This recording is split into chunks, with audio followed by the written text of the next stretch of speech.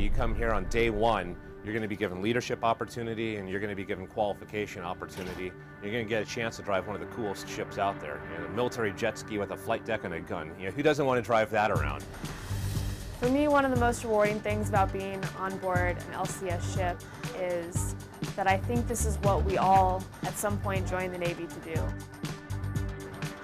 When I joined the Navy, I didn't expect to be an officer who would sit around and drink coffee and oversee evolutions. I imagined I would be leading them and in charge of them and participating in them. And it's not really until LCS that I've been able to experience that. It's especially challenging to do new things in a service that's as steeped in tradition as the Navy is. I think that LCS is where the future of the Navy is headed, between more automation or maybe plug-and-play missions, and empowering one sailor to do more than one job. I really think that we're headed in a new and cool direction that can do a lot for the Navy in this country. Obviously, the LCS program is built on the foundation of mission packages, so being able to be flexible to one of 3 different areas that they're currently building, whether it be surface mission package to go out and fight counter-piracy ops or small boat swarms, to the anti-submarine package, to the anti-mine package. Obviously, depending on what a theater commander wants from his LCS, they'll put that package on board and we'll go fight that fight. Everything we have is containerized. It means the boats, the guns, and all of our support equipment arrives in containers and modules that can be craned off and craned on. Relatively easy. It's not hardwired into the ship systems. It's all plug and play. Obviously, when you come up into the bridge, the layout of the bridge, we like to say it's very Star Trek-ish. You know, you have a place for your helmsman, you have a place for your OD, and then the captain's chair behind it. So definitely different from anything else you'll see out in the fleet. With our propulsion plant, we provide power to 4 water jets, which is a new form of propulsion for a Navy warship. Our water jets are so powerful that when we're operating at full power, we can fill an Olympic-sized swimming pool in a matter of seconds with how much water we're pushing through. We all own this thing together. We're all stakeholders in LCS. 220 rounds a minute, capacity of 120 rounds.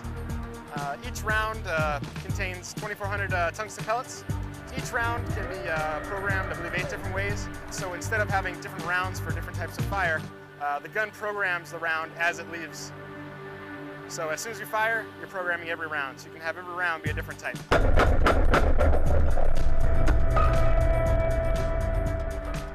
When we are transiting at low speeds, we can use our diesel engines and get a little bit better fuel economy. If our mission changes and we need to get someplace quickly, we can kick on our gas turbines and run all 4 engines and reach speeds of over 40 knots.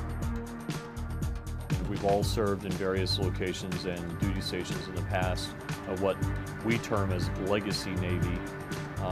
So this is a different environment where we all come wearing 3, 4, 5 different hats with many different functions, collateral duties, responsibilities on board the ship.